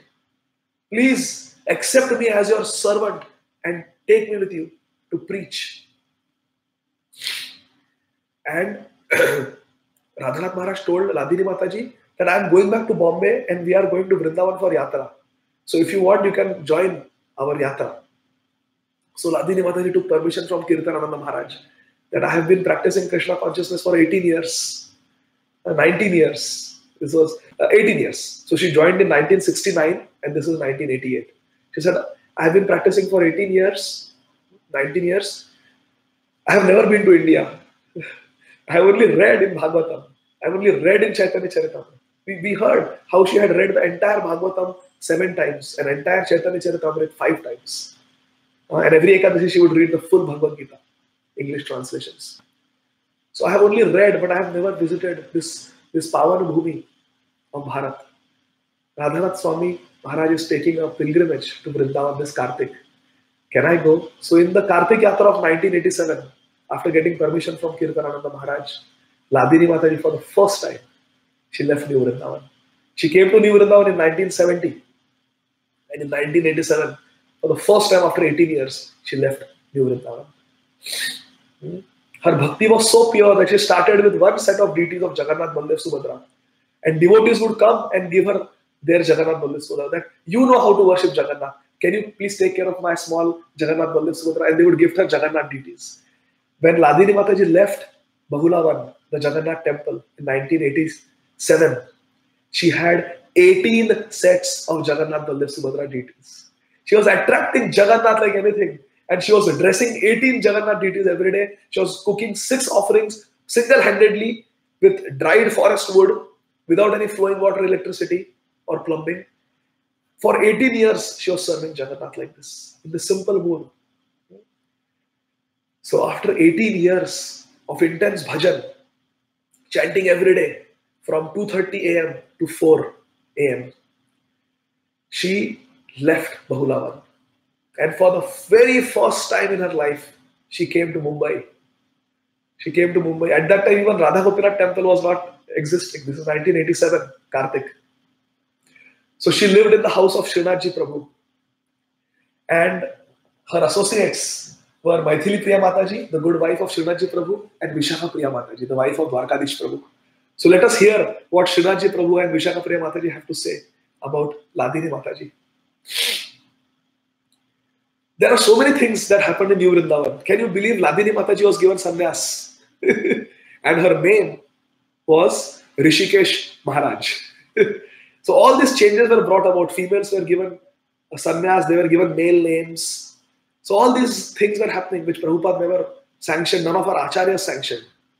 So then with the blessings of Radhanath Maharaj and Bhakti Tirtha Maharaj, she went back to the name that Prabhupada had given her. From being Rishikesh Swami, Hlādinī Mataji went back to becoming Hlādinī Mataji. And she wrote a letter to Kirtanananda Maharaj. She said, I'm giving up this false sannyas that was awarded to me. I will serve the New Vrindavan community from a distance. I cannot reconcile to all the changes that you have brought about. I am not criticizing, but I just cannot adjust to them. So I will serve New Vrindavan community from a distance and I want to travel and preach. So she came to Bombay for the first time. And every day there would be morning program at Srinathji Prabhu's house. And there are so many pastimes, but we are running out of time. I don't even know what the time is, but I'm expecting we must have run out of time. So I will not. We will leave many pastimes that happened in Mumbai. But so she was a source of great inspiration to Srinathji Prabhu and Vishakha Priya Mataji and all the devotees of Chowpatty. So this is what some devotees said about her. They said, "We have never seen anyone chant japa with such intensity, with such devotion. She would be such concentrated attention. Hare Krishna, Krishna Krishna, Hare Hare, Hare Ram, Ram Ram, Hare Hare, Hare Krishna, Krishna Krishna, Hare Hare, Hare Ram, Ram Hare Hare." Each mantra she would chant as if that is her last mantra. And Srinathji Prabhu says, I don't know how many rounds she chanted. See, when she was in Bahulavan, in New Vrindavan, she had no time. So she would chant 16 rounds in 1.5 hours, from 2:30 a.m. to 4 a.m. And then few extra rounds in between. She would chant Gayatri 3 times and she would read Prabhupada's books and hear Prabhupada's lectures. She didn't have so much time for extra rounds. But after she left Jagannath Baldev Subhadra's direct service as their pujari, now she had a little bit more time. So it's not like she slackened or she relaxed. She increased the quality and quantity of her japa. Srinathji Prabhu said, I don't know how many rounds she chanted, but I know it was way, these are the exact words, way more than 16. She would chant a lot of rounds every day. And she would read Prabhupada's books with such hunger, such thirst. Especially her favorite scripture was Chaitanya Charitamrita. When she left New Vrindavan, she had read it 5 times. And in the 3 more years that she lived on this planet, she read it many more times. She would read Chaitanya Charitamrita for hours every day. It was her favorite book, Chaitanya Charitamrita. She would read. She would go with Vishakha Priya Mataji to her school and preach in the Christian school. She would go to the girls' common room and preach there. And so many devotees, so many girls gave up meat eating, decided chanting Hare Krishna by her purity. Very empowered. And she was especially good with children. There is one incident that happened in New Vrindavan. It shows the heart of Hlādinī Mataji. There was a Gurukul that was started in New Vrindavan. And again, there was a lot of mismanagement that happened. One day, a Gurukul teacher was beating, a female teacher was beating a female student. And Hlādinī Mataji heard that somewhere, that the teacher was actually sitting on the child and beating. And the child was banging her feet on the ground and calling out, Krishna, Krishna, Krishna, Krishna. And Hlādinī Mataji screamed loudly, who is beating? And she ran to where that abuse was taking place. And as soon as that female teacher saw Hlādinī Mataji come running, she just got up, stopped beating that girl and just walked away. So in this way, Hlādinī Mataji rescued that little girl. And Hlādinī Mataji went and embraced that little girl. But Hlādinī Mataji did not say anything about that teacher to that girl. Hlādinī Mataji just embraced that girl and said, I am so proud of you. I am so proud of you, my child. When you were in danger, like a true Brajvasi, you called out, Krishna, Krishna, Krishna. I am so proud of you, my dear. May Jagannath always protect you. Hlādinī Mataji just could not criticize anybody. She did not say that what the teacher was doing was wrong. Let me do this, let me do that. She's, not a good devotee. She just couldn't do it. It was just not her nature. She would stand up, she would protect, she would fight. But she couldn't say anything bad about anybody. And she had read this in Chaitanya Charitamrita about Raghunath Bhatta Goswami. How Krishnadas Kaviraj Goswami describes that Vaishnava, Ninda, or whatever devotee you are, he would never criticize and he would never hear. It would never enter his kan, it would never enter his ears. Criticism of any devotee. So Hlādinī Mataji was like that. And for the first time she went to Vrindavan Dham with the 1987 Kartik Yatra of Srila Radhanath Maharaj with the Chowpatty congregation, Radha Mukinath congregation. So she went with all these devotees. There were not many devotees, just around 50 of them. They went to Vrindavan. And for 2 weeks they were in Vrindavan. First time Hlādinī Mataji, after 18 years, 19 years of consciousness, she's in Vrindavan Dham. She went to Radha Kund. She went to Shyama Kund. She went on Govardhan Parikrama. She went to Barsana. And Barsana was the most favorite of all her places. She would dance and sing with such ecstasy in Barsana, in Vrindavan. Radhanath Maharaj says that one day all the Matajis were sitting and they were being served prasadam, and Hlādinī Mataji was served some khichdi in a plate made of leaves, and the devotees, Matajis, noticed that before starting to eat, Hlādinī Mataji took some dust of barsana, a generous amount of dust of barsana, and sprinkled it on her khichdi and started eating. And she would do this every day in Vrindavan. She would not accept prasad without putting the dust of Vrindavan in her plate. She had such nishtha, such dham nishtha. She loved Vrindavan so much. And she was in complete bliss for those 2 weeks. Complete bliss. And after that, she came back. After spending few months, she spent few months with the congregation in Bombay. She came back to New Vrindavan. And Vishakhapriya Mataji writes that I understood the meaning of the word ecstasy after meeting Hlādinī Mataji. What is ecstasy of devotion? I understood this word ecstasy after seeing Hlādinī Mataji. She had such ecstatic bhav of devotional service, such ecstatic method of worshipping. And she was so empowered. I will give 2 examples. One time, Hlādinī Mataji was all alone in that wooden shack in Bahulavan. Please listen to this very carefully, my dear friends. Please listen to this very carefully. Hlādinī Mataji is all alone in Bahulavan serving Jagannath. And she wanted to make an evening offering of fruits to Jagannath. But all she had was 1 lemon. Nimbu. 1 lemon. So Hlādinī Mataji cut the lemon into half. She squeezed it into water that she had brought from walking 2 miles to that river, the bucket, and bringing it back. She put it in a glass, squeezed the lemon, stirred some sugar. Actually, she didn't even have sugar. Devotees would go to the New Vrindavan forest and they would get honey from beehives. So she had some honey as a sweetener. She put honey, limbu, and water.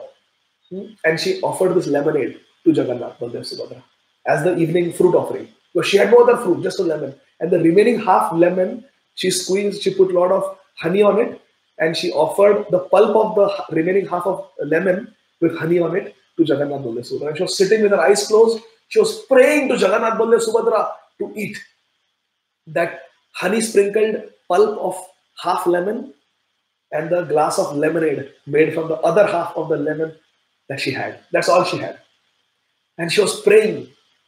And Hlādinī Mataji says that I heard the door of Bahulavan open and close many times. The door would open, someone would come, put something and go. Again, someone would come, put something and go. Again, someone would come, put something and go. All the while, when she's chanting the offering mantras. Namaham Vishnupadaya Krishna Preshthaya Bhutale Srimate Bhakti Vedanta Swami Nitinamine. She was chanting all these 3 mantras, offering with love, and the door would open. She would hear some sound, door would close. Open, close. During the chanting of the mantras, this happened 4 or 5 times. And afterwards, she offered obeisances after chanting the mantras, and she again looked at the deities, praying for them to accept the offering. And when she opened her eyes, she saw a basket of apples. She saw a basket of oranges. She saw a basket of bananas. All these fruits, they were just very beautifully decorated on the altar in that small wooden shack in Bahulavan. It was kept like that. So her faith is that Krishna himself arranged for the fruits to be sent. Oh, I messed up the whole pastime. I'm so sorry. Actually, when Hlādinī Mataji was praying to Krishna to eat that lemon and that lemonade, she was not satisfied. That I am offering Krishna just a lemonade and a lemon, that's all. So she did Manas Puja. And in her mind, she brought apples. She brought oranges. In her mind, she brought bananas. She brought mangoes. And she was offering Jagannath Baldev Subhadra in her mind. And then she was hearing that sound also of the door opening and closing. And when she opened her eyes, she saw that indeed those fruits were actually kept in front of the altar as an offering. This was the power of Hlādinī Mataji's bhajan. This was the power of her devotion. Another time she was told, when she was a very new devotee in Cleveland, Ohio. The rent, no, she was in Chicago. She went to Chicago also for some time. She was in Chicago and the rent was $400 a month. And the leader told her that you go and do some Harinam Sankirtan and distribute Prabhupada's books and get some Lakshmi. We have to pay the rent. There is no money. We have to pay $400 tomorrow. And Hlādinī Mataji was praying to Srila Prabhupada. This was even before she came to New Vrindavan. This was 1969. She was praying to Krishna somehow to provide for the temple, Prabhupada's temple. And as she was praying, a very tall person dressed in suit came and gave her an envelope and said, "This is a donation for your temple, but don't tell anybody I came and gave it to you." And he just turned and walked away. So Hlādinī Mataji opened the envelope. It was not sealed. She opened the envelope and there were $400 in that envelope. And she looked up and this man was gone. She could not see him again. Again, Hlādinī Mataji had faith that Krishna sent his doot to provide money. And similarly in Bahulavan, she had faith that Krishna sent his representative with those fruits. This was the purity of Hlādinī Mataji. So from India, after visiting Vrindavan for the first time in 1987 Kartik, she came back to New Vrindavan. And Bhakti Tirth Maharaj did not respond to her letter. Remember, she had written a letter to Bhakti Tirth Maharaj before going to India that I want to join you, serve under you in Africa. Bhakti Tirth Maharaj used to get so many such letters that I want to come and join you, but nobody would follow up on their promise. So Bhakti Tirth Maharaj read that letter, but he didn't respond because he thought, this is just another letter that is coming. But then Hlādinī Mataji came and she saw that there is no response yet from Bhakti Tirth Maharaj. So again she told Radhanath Maharaj that I want to really join Bhakti Tirth Maharaj. How can I join him? So Radhanath Maharaj said, Bhakti Tirth Maharaj is in Washington, DC. Let us go and meet him. So in two separate cars, they drove from New Vrindavan to Washington, DC. And there, Bhakti Tirth Maharaj had established his Institute for Applied Spiritual Technology, very close to the White House. He had rented a place and he had started that institute to preach. So they went to the office of Bhakti Tirth Maharaj. And Hlādinī Mataji was crying and she was saying, "Maharaj, please accept me as your servant. I want to preach." So Bhakti Tirth Maharaj asked, "Why you want to preach?" Then Hlādinī Mataji revealed to Radhanath Maharaj and Bhakti Tirth Maharaj why she wanted to preach. Hlādinī Mataji said, "For the last few years, Nityananda Prabhu has been coming in my dreams. Ever since I started reading about him in Chaitanya Charitamrita, Gaur Nitai come in my dreams. And they do so many things. But last few years, Nityananda Prabhu has been specifically requesting me that you have perfected your bhajan." She's just quoting Nityananda Prabhu. Hlādinī Mataji would say, "You have perfected your bhajan. You have now become a fully matured devotee. I want you to go and preach." And she would wake up in the morning at 2 o'clock and she would decide, "Yes, Nityananda Prabhu has told me I must go and preach, so I will go and preach." But the next night, Balaram would come in her dreams. Jagannath, Baldev, Subhadra. So Balaram would come in her dream and tell her, "I am so happy with the way you are serving me and my brother and my sister. Please never stop. All your life you should stay here in New Vrindavan, in Bahulavan and worship me. I love the way you are worshipping me. That I am not satisfied accepting your service in one form as Balaram. That's why I have expanded into 18 forms and I'm accepting your service with 18 sets of eyes, 18 sets of mouths, 18 sets of hands. I love your service so much. So never leave me and go." Second night. Then third night, again Nityananda Prabhu would come in her dream and would say, "What are you sitting there doing pujari seva? Anybody can be a pujari. I want you to go and preach. The whole world is a field for preaching. There are so many souls who are suffering. Go and rescue them. I empower you." And third day she would wake up and say, yes. Nityananda Prabhu was saying, "I must go." And fourth night, again Balaramji would come in her dream and chastise her. "You are thinking of leaving me and going? Have you ever thought who is going to take care of me? When you were going to be kicked away from here and they were sending a brahmachari to come and serve us, you prayed to me that please never remove me from your service. Always stay with me. At that time, I made a vow that I will always stay with my Hlādinī. And I will always accept service from her. I will never leave her. I made a promise because you prayed. And now you want to leave me because this Avadhut is telling you to leave?" Balaram used to chastise her and she would wake up the fourth day and say, No, I will never leave. I will never leave. I will continue with my seva for Jagannath." My dear friends, in this way, she narrated because Bhakti Tirtha Maharaj asked her, "Why do you want?" Because Bhakti Tirtha Maharaj wanted to make sure that she really means it. She really wants to come to Africa because living in Africa is not easy. And because Bhakti Tirtha Maharaj asked, she told the truth of what happened. She said, Nityananda Prabhu and Balramji are coming in my dreams. And Nityananda Prabhu, who is not different from Balram, is telling me to go and preach. And Balram, who is not different from Nityananda Prabhu, is telling me to stay. So I was in a dharma sankat. I didn't know what to do. I didn't know who to listen. But in one dream, Nityananda Prabhu told me that I have won the argument. Now Balramji will not tell you to stay anymore. I have won the argument. You listen to me. You go and you preach. And after that, Balramji never came in her dream to tell her to not go, not leave. So Hlādinī Mataji, with tears in her eyes, she understood that Nityananda Prabhu has won the argument. After all, this is his age. This is not Dwapar Yuga. This is Kali Yuga. So yes, he has won. He has the home ground advantage. He has won. So I will leave my Baladev. I will leave my Jagannath. I will leave my Subhadra. And I will go. But Hlādinī Mataji did not want to go without carrying the shoes of Baladev with her. So Hlādinī Mataji took the extraordinary step. Before leaving New Vrindavan for the last time, in 1988, Hlādinī Mataji took with her the Paduka, the shoes of Balramji from the altar. And holding them to her chest, she had come to the office of Bhakti Tirtha Maharaj in Washington, D.C. And she showed Bhakti Tirtha Maharaj, see Maharaj, Balramji has given me permission to go. And Nityananda Prabhu has ordered me to go and preach. So I have decided to carry Balramji's Padukas with me. And Bhakti Tirtha Maharaj told her, there is a consulate right here in Washington, D.C. Immediately go there and apply for African visa. And I will take you to a doctor, a disciple of mine. He's my student. He's a doctor. Go to him and start taking your vaccines. We are going to Africa. So in 1988, Hlādinī Mataji, holding the shoes of Balramji, who she had served for 18 years, all alone in Bahulavan in New Vrindavan. This Hlādinī Mataji used to very lovingly chant 16 rounds every day from 2:30 a.m. to 4 a.m. Who had offered 6 artis every single day, 7 days a week, 365 days a year for 18 years to Jagannath, Baldev, Subhadra.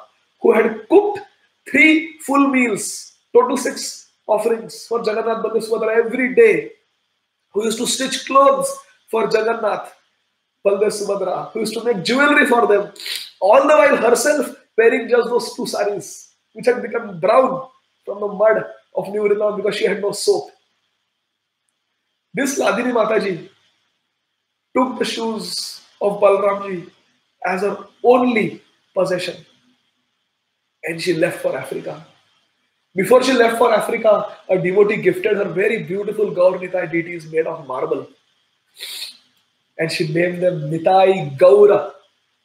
And she would worship them.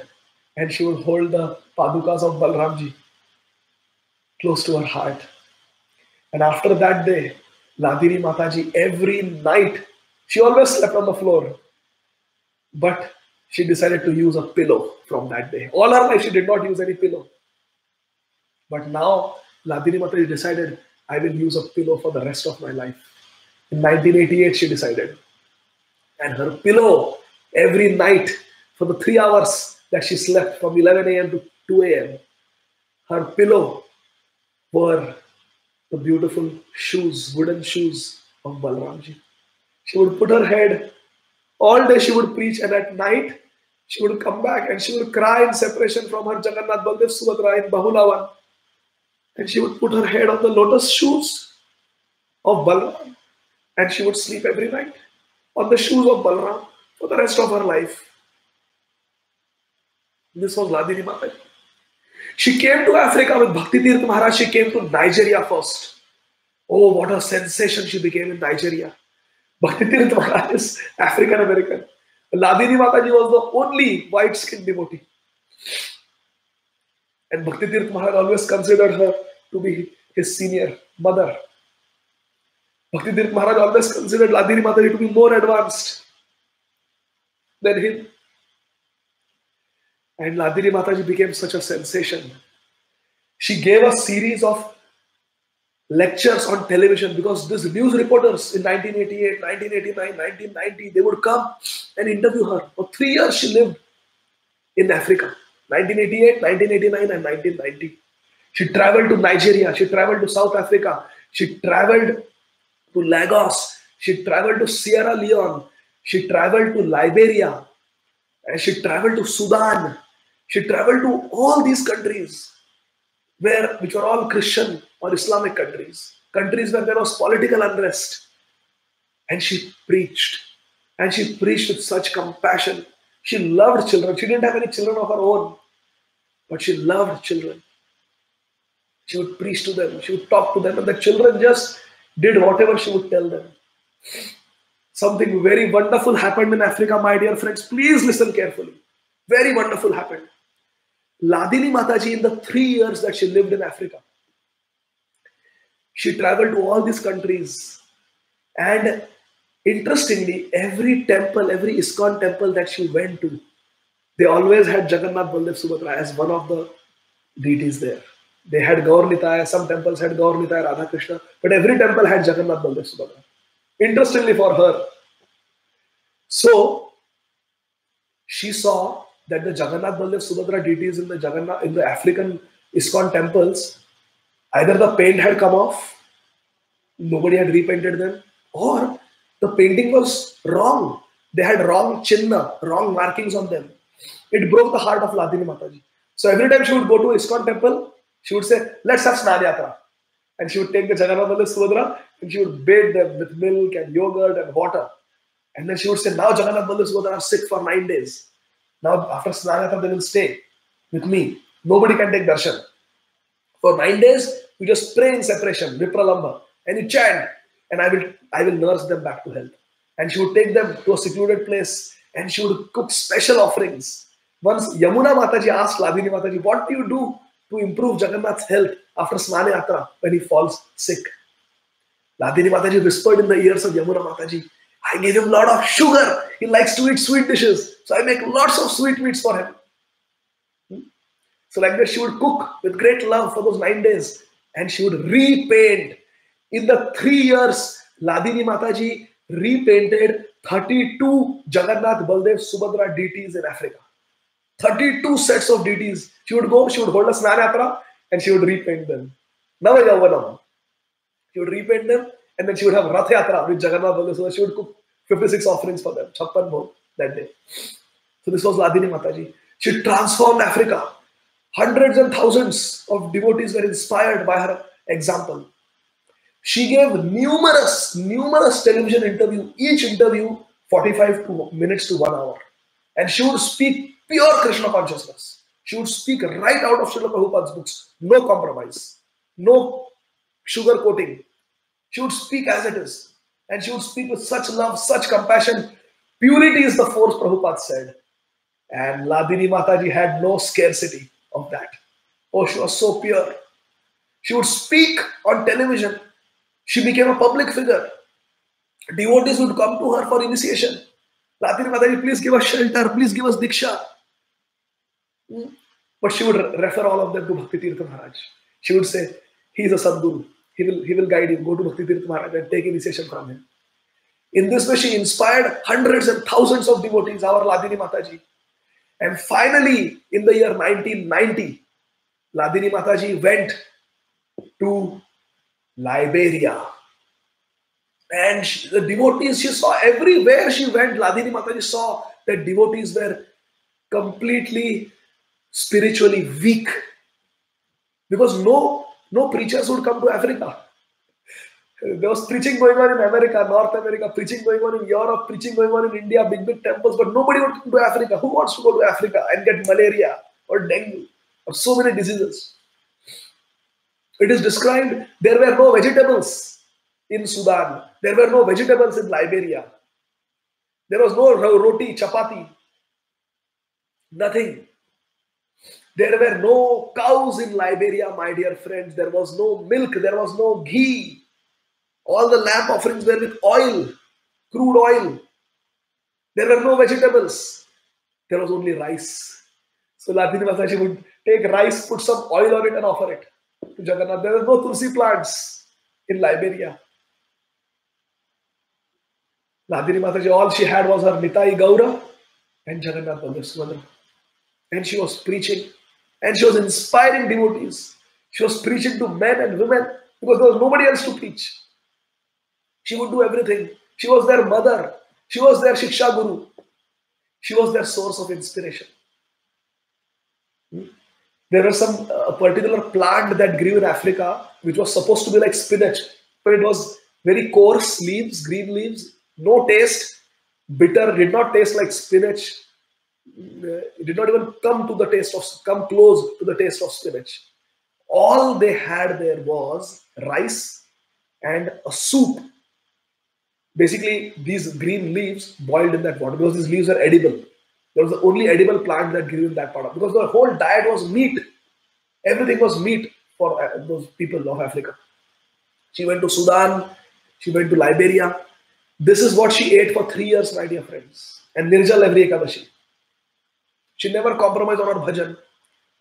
She never failed to carry Prabhupada's books with her. She continued and she inspired devotees, strengthened them. When she was doing all this, we are coming to the close of our katha, my dear friends. Please have patience. Please listen carefully. At this point, when Hlādinī Mataji was doing all this, a civil war broke out in Liberia. There were 7 rival landlord gangs which wanted to overthrow the government and take power. Liberia is a country in northwest Africa where the Ebola virus outbreak took place 4 or 5 years ago. You must have heard. Sierra Leone and Liberia. That is where Hlādinī Mataji was there. Very rural Africa. Civil war broke out. There was utter lawlessness. And Hlādinī Mataji was so famous that she knew the president of the country. So the rebels thought this woman, these ISKCON devotees, are very close to the government that we are trying to overthrow. So they came to the temple.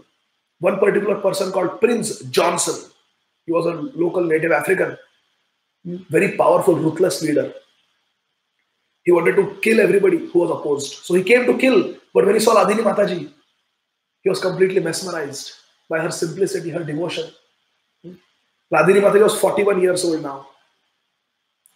She was born in 1949, this is 1990. She was 41 years old. She preached to Prince Johnson, the leader of the rebels, the leader of one of the rebel gangs. She preached to him about non-violence. She preached to him about universal love. And she preached to him about seva, service, keeping God in the center. Prince Johnson was so moved that he accepted a copy of Bhagavad Gita as it is from Hlādinī Mataji. He accepted spiritual guidance from Hlādinī Mataji. And he said, I will always be favorable to ISKCON. And he left. He had come to kill them and he left, Prince Johnson. Then what happened was these rebel gangs, WHO and Red Cross, they were sending food supplies because the population of Liberia was starving. It's a port country. It's a country on the seashore. So all the ports were taken over by the rebels. So all the supply of food, the food chain was cut off. People were starving. Only the soldiers had access to food. So people were dying of starvation. There was no food to make offerings. So Hlādinī Mataji went to Prince Johnson, who controlled one of the ports of Monrovia. And this happened in Monrovia, the capital of Liberia. It's a coastal city. He went to Prince Johnson. And Hlādinī Mataji told Prince Johnson that the people are starving. You'll get a lot of sins if you do this. Please give me all the supply of food, all the grains, all the supply that you are getting from Red Cross. I will cook. I will distribute. We'll do food distribution, prasadam distribution we'll do. And you will get all the suprati. You will get all the power. So Prince Johnson accepted the proposal because he accepted the authority of Hlādinī Mataji. And he gave all the food that he was holding to Hlādinī Mataji. And Hlādinī Mataji happily cooked sumptuous prasad for Jagannath, Nitai Gaura. And she did mass distribution of Krishna prasad in Africa. Oh, devotees had never tasted such tasty prasad, such wonderful vegetarian food, sanctified food. And she was happy that everybody is getting nice prasad. By this time, Prince Johnson defeated the other 6 rival gangs. He overthrew the existing government and became the military leader of Liberia. Prince Johnson. Now, one devotee, in his immaturity, he made a fatal mistake. He wrote a letter to Prince Johnson from the ISKCON temple of Monrovia, and Hlādinī Mataji had no idea about this. He wrote a letter to Prince Johnson saying, "You are a fool. You have killed so many innocent people. You will have to pay and suffer in hell for this." And he quoted from Bhagavatam that if you kill unnecessarily, this is the punishment. You have to go to this hell and suffer like this. This is called wrong preaching. There is a saying that if you give a good instruction to an envious person, to a fool, even after receiving a good instruction, the fool will only get angry at you. So that's what happened to Prince Johnson. When this ISKCON devotee wrote that letter, he thought it is coming from the from ISKCON temple, and he blamed it on Hlādinī Mataji, although Hlādinī Mataji had nothing to do with that letter. And he got so angry after reading that letter that he said, "Tomorrow I will kill all the ISKCON devotees in Monrovia, and I will plunder and loot the ISKCON temple in Monrovia." Next day morning, Hlādinī Mataji got up as usual at 2 a.m. She did her japa before Mangal Aarti, as was her lifelong rule, her lifelong practice. She did the Mangal Aarti. She did the Narasimha Aarti, praying for protection. She mentally worshipped Tulsi Maharani. They didn't have a Tulsi plant in that temple. And they had their, after japa, they had their Bhagavatam class. Then she did more japa with the devotees. Then they had the Bhagavatam class. And in the morning hours, just after Bhagavatam class, in the year 1990, it was Indira Ekadashi on that day. On the auspicious tithi of Indira Ekadashi, Prince Johnson, armed with so many soldiers who were military trained, holding AK-47 assault rifles, stormed the Monrovia ISKCON temple. At gunpoint, they told Hlādinī Mataji and all the devotees to come outside. They had a jeep waiting outside. There were 9 devotees. There were 7 brahmacharis and 2 Matajis. Hlādinī Mataji, and there was another Mataji who was under the care of Hlādinī Mataji. Her name was Yoga Maya Mataji. And then there were 7 brahmacharis. So all of them were brought outside. They were made to stand in a straight line, and they were told, "Come on, climb into that jeep," at gunpoint. And obediently, they all went into the jeep. And just few yards from the temple was a river. And because the river was very close to the ocean, there was some sand also on the banks of the river. Because the river went and met the ocean just a few miles ahead. So a short drive, just a minute's drive from the temple, Prince Johnson took these 9 devotees to the bank of that river. And he made them stand in a straight line on the bank of that river. And he said, "I am going to kill. I am going to kill. I got this letter from one of you, and I'm going to destroy and finish off all of you. You are a threat to me. But I will not kill Hlādinī Mataji. I will not kill Yoga Maya Mataji. I will not kill these 2 ladies. I will only kill the men." And he took out his pistol. He had a special pistol, gold plated, specially made for him. He took out his pistol and he said, "I will fire the first shot. And then there were a dozen soldiers holding assault rifles, machine guns. Then they will do the rest." And all the guns were pointed at the men, the 7 men. And Hlādinī Mataji and Yoga Maya Mataji were made to stand on the side. They said, "You can go back to the temple. It was just a short walk. Then you go back to the temple. But we are going to kill these people." Prince Johnson made up his mind. And he pointed his pistol to fire the first shot. And Hlādinī Mataji was chanting Hare Krishna Mahamantra throughout the ordeal. And she told Prince Johnson that Don't kill the devotees of Krishna. Don't kill the devotees of Krishna. But Prince Johnson would not listen. And Hlādinī Mataji said, I cannot stand and watch a Vaishnava aparadh being committed. Hanti nindati vaidveshti Vaishnavanna bhinandati Krudyate yatino harsham darshane patanani shat. The first Vaishnava aparadh is Hanti, to physically assault a devotee, to kill a devotee. Prince Johnson was committing a Vaishnava aparadh to kill 7 brahmacharis. Hlādinī Mataji said, I am not going to stand and watch him do this. She chanted loudly Hare Krishna Mahamantra. She begged Prince Johnson not to commit this Vaishnava aparadh, not to commit this violence. But Prince Johnson would not listen. Hlādinī Mataji, who was just a simple little 41-year-old Mataji, so austere, would eat 2 meals a day.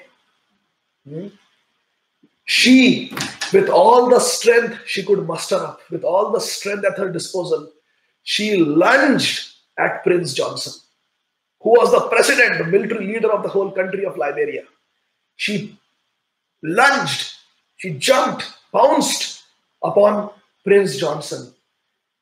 As soon as she did this, all the devotees got scared and they loudly started chanting, Hare Krishna, Krishna Krishna, Hare Hare, Hare Rama, Rama Rama, Hare Hare, Hare Krishna, Krishna Krishna, Hare Hare, Hare Rama, Rama Rama, Hare Hare. They knew that Hlādinī Mataji was going to be killed. They knew that they are going to be killed. Loudly they started a Sankirtan. All the devotees.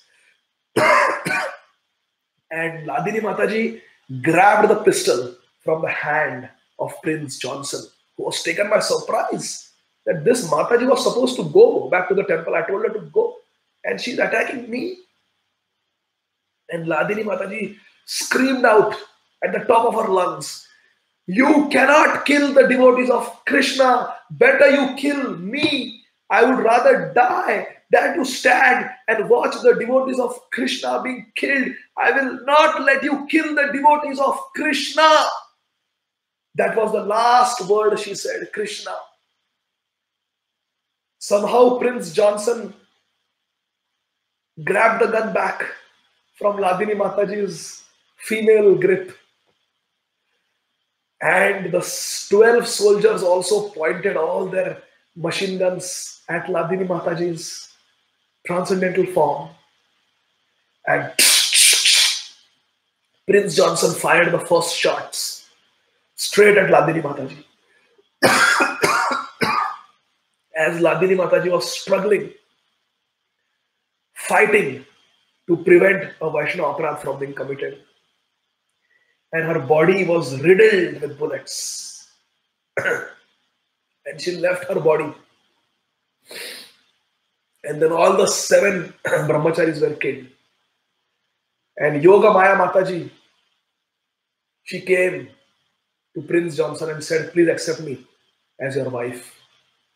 So Yoga Maya Mataji married Prince Johnson. And she was saved. Her life was saved. But Hlādinī Mataji became a martyr. She gave up her life for the sake of Vaishnavas, for the sake of devotees. Srila Radhanath Maharaj says that Hlādinī Mataji went back to the spiritual world. And Hlādinī Mataji was completely protected by Krishna. Avashya Rakshime Krishna. How was she protected by Krishna? She was killed. Prahlad was protected. Dhruva Maharaj was protected. Hlādinī Mataji, how come you are saying she was protected? She was killed. She could have left her body in Vrindavan Dham. She could have left her body in New Vrindavan. She could have left her body in the temple. But she was brought outside the temple, dragged outside the temple. The temple is Vrindavan. Temple is Vaikuntha. Not this. She was killed under a bridge on the banks of a river in an unholy country of Liberia. How come she went back to home, back to Godhead? Srila Radhanath Maharaj says that few days before Hlādinī Mataji was murdered, Hlādinī Mataji wrote a letter to Radhanath Maharaj in which she said, somehow Krishna has brought me in this country. Somehow Krishna has brought me.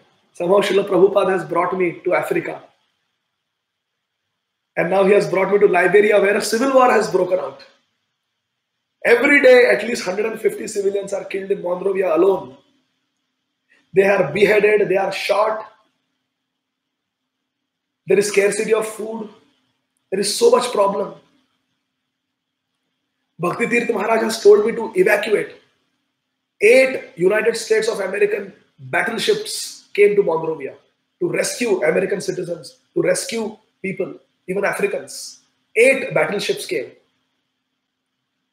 And in different ways, by crossing the border, by getting onto boats, getting into battleships, getting into rescue helicopters, airplanes, 150,000 African people have evacuated in the last few months. Hlādinī Mataji wrote in the letter. Very few people are left, and those who are left, they are being killed. But Srila Radhanath Maharaj, I want to tell you, I am not afraid of being killed. I am not afraid of dying. The only thing I am afraid of is to commit Vaishnava Aparadh. She wrote like this in that letter. And she said, Prabhupada, on the Jaladuta wrote, Ani yacho jadi Prabhu amare nachate, nachao Prabhu, nachao semate. Ani yacho jadi Prabhu. Srila Prabhupada is praying to Guru Gauranga that somehow you have brought me here in this Ugra Sthan, Paschatya Desh, Western countries. Now that you have brought me here, make me dance. Make me dance, oh Lord, make me dance the way you want me to dance. Ashlishyava padatam pinashtuma madarshanan marmahatam karotuva yatha tathava vidadhatu nampato mata prananathastu sa eva napara. You are my Lord. You can do whatever you like with me. You can neglect me. You can crush me under your feet, or you can embrace me. But whatever you do, I am yours. This is the ultimate prayer. This is the highest spiritual realization. Chaitanya Mahaprabhu reveals it in the last chapter of the Antelila of Chaitanya Charitamrita, which was the dearmost scripture of Hlādinī Mataji. Srila Prabhupada reveals this in his Jaladuta diary. And Prabhupada says, Kashtera putali yatha nachao se mate, nachao Prabhu, nachao se mate. Hlādinī Mataji said, now Srila Prabhupada has brought me to Liberia in this civil war. Now that you have brought me here, Srila Prabhupada, although I have been given the option by Bhakti Tirtha Maharaj to evacuate, oh, there are so many African people, so many Liberians that I have preached, who are getting connected to you, Srila Prabhupada, who are getting connected to Gaura Nitai, Nitai Gauranga, Jagannath Baldev Subhadra. How can I leave them? How can I leave them? What will happen to their bhakti? Therefore, Srila Prabhupada, I choose to stay. And now, this life is yours. You can kill me, you can embrace me, you can neglect me, you can do whatever you want. But this Hlādinī Devi Dāsī is yours. Whoever I am, whatever I am yours. I have nobody other than you, my dear Guru Gauranga. Do whatever you want with me. Yes, you want me to die in an unholy country, Liberia? Nachao Prabhu, nachao se mate. You want me to die outside the temple? Let that happen. Whatever you want to use me as an example? Use me. Whatever you want to do with me, do it. I am yours. I am yours. And Hlādinī Mataji left her body doing what she wrote to Radhanath Maharaj in the letter. The only thing I am afraid of, I am not afraid of death. The only thing I am afraid of is to commit Vaishnava Aparadh. And she left her body, trying her best to prevent a Vaishnava Aparadh from being committed. It is Hlādinī Mataji. So we are reading about Dhruva Maharaj going back to the spiritual world by stepping on the head of death personified. The head of death personified became a stepping stone for Dhruva Maharaj to climb onto the Vaikuntha Viman and go to Vaikuntha Lok. Similarly, I say that the bullets of that pistol and the bullets of those machine guns and death personified in that unholy country of Liberia, outside, away from the temple, which is Vaikuntha, in a very unholy place. Someone may say Hlādinī Mataji was killed. But Srila Bhaktivinoda Thakur says, he reasons ill who say that Vaishnavas die, for they are still living in sound.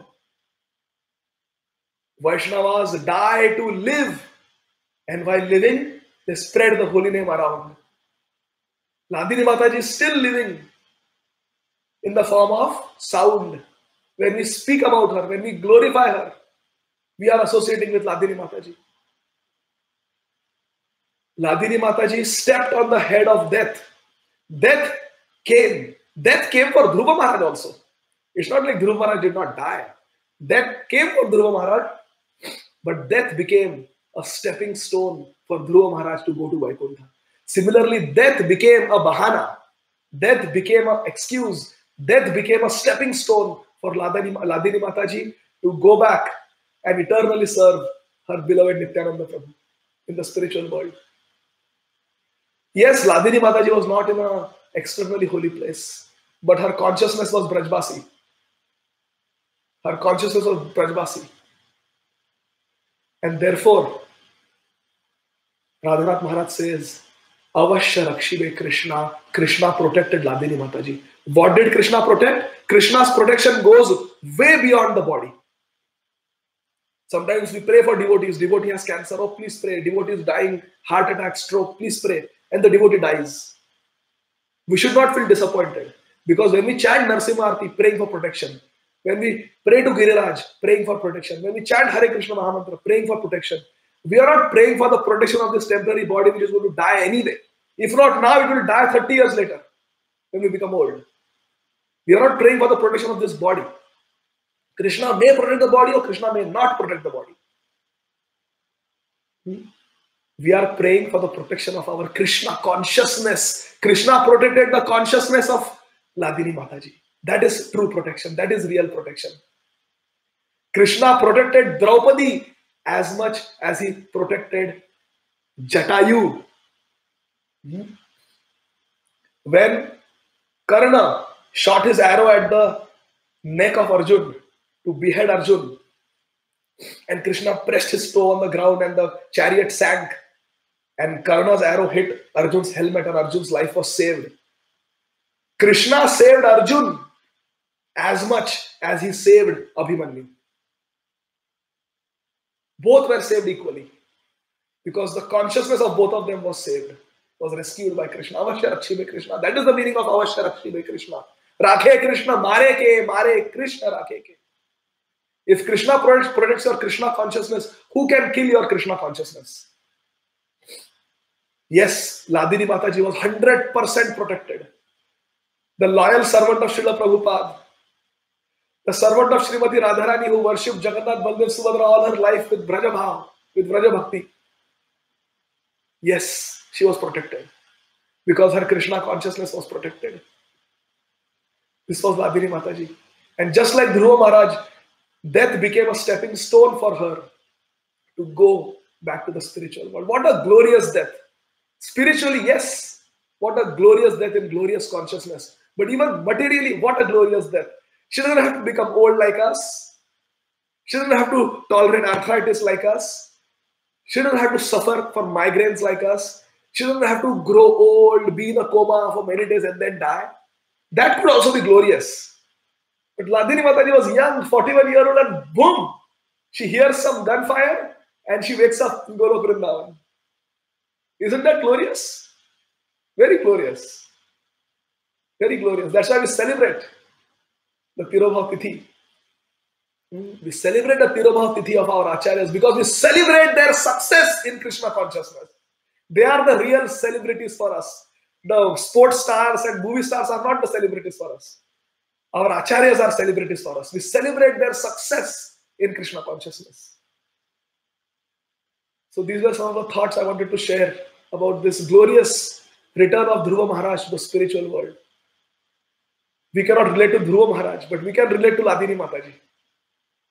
So we should feel inspired and we should carry on with great fire on this path of Krishna consciousness.